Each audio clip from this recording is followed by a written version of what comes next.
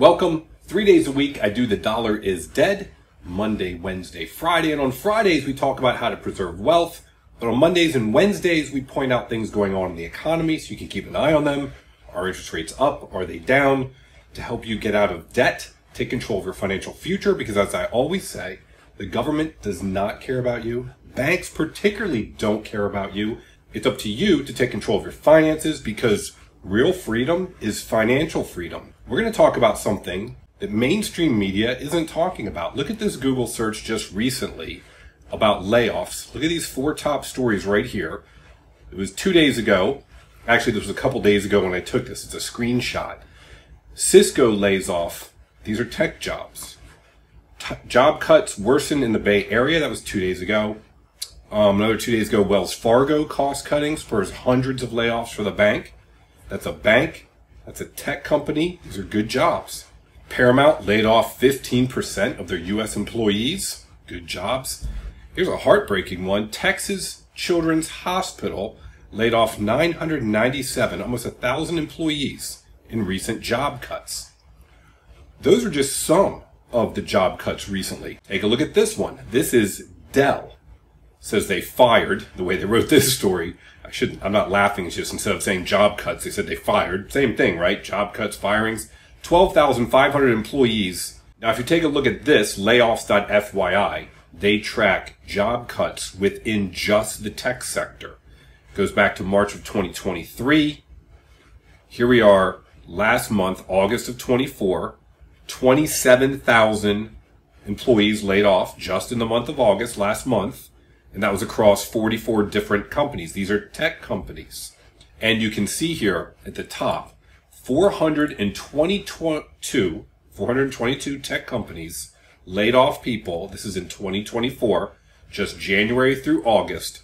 And they laid off 136,782 people in tech companies, which we have to assume are well-paying jobs.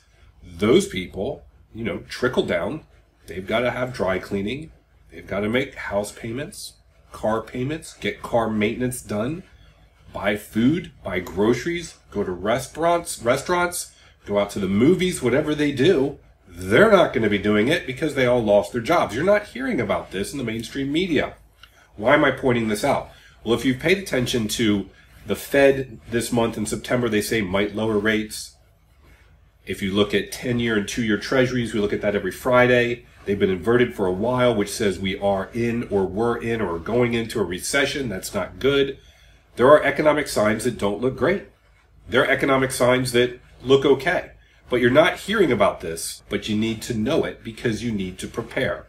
None of what I said is to worry you. It's to help you prepare. If you go to my videos on my page, please do subscribe. Then you'll see the various playlists and the videos. I've got many videos on how to create your emergency fund in case you are unfortunate enough or someone in your household to lose a job and an income stream. It helps you create and understand how to put together an emergency fund and then how to also make it last as long as possible. I have multiple videos on how to help you get out of debt because I truly believe that if you take control of your finances and you have a plan, you will no longer have to worry because you'll know that you've got a plan to implement if things go bad for you. We don't know what the end of 2024 holds. We don't know what the end of what 2025 holds. Could be great times, could be bad times, but even in bad times and even in good times, people lose their jobs. It happens a lot.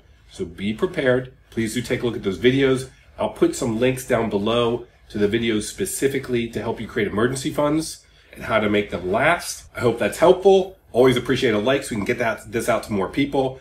I like to help people get out of debt and take control of their finances because, as I said before, real freedom is financial freedom. Have a great day.